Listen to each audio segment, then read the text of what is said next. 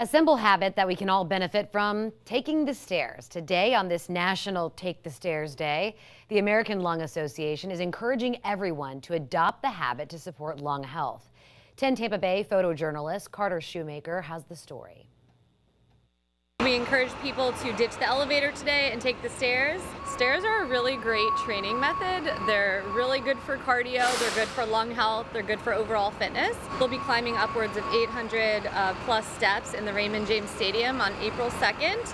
And we do it to raise funds and awareness and advocate for lung health, ending lung disease and lung cancer, as well as the COVID-19 pandemic. My mom was diagnosed with lung cancer back in 2010. For her, being able to help somebody live a better life than they were going to upon diagnosis was really at the heart of who she was. So for us to be involved was never like a question of if, it was just how. To be out in that stadium and to see everybody working towards a common goal, towards something good, whether it's their own personal fitness, they're trying to beat their friend, trying to keep up with their kid, you're just happy. We have firefighters in full gear that do it. We have people that climb in memory or in honor of a loved one that's passed or has a lung disease.